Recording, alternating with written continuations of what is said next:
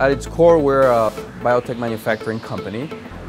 We buy different components, and then through our patented chemistry and process, we prime collagen so that it is ready to form into skin when it interacts with different environments.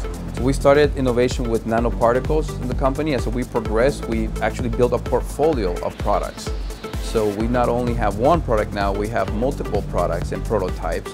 So we've been able to grow from basically a company with one idea to a company with a bright future that could actually make a significant impact in multiple medical applications. Missouri Technology Corporation, they were part of each and every one of our rounds of funding.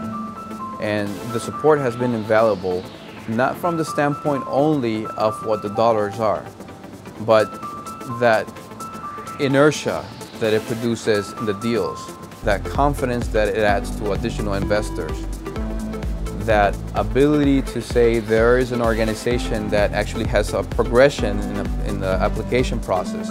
I think it's been invaluable, and I'm very confident that EternoGen wouldn't be where it's at and wouldn't be what it is without a Missouri Technology Corporation. Our target, very aggressive, is to become a $100 million company in 5 years.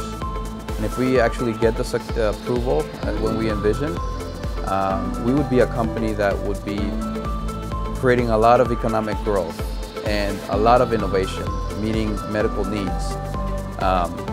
So that's our ambition, and that's what we wake up early to and what we work endlessly to achieve.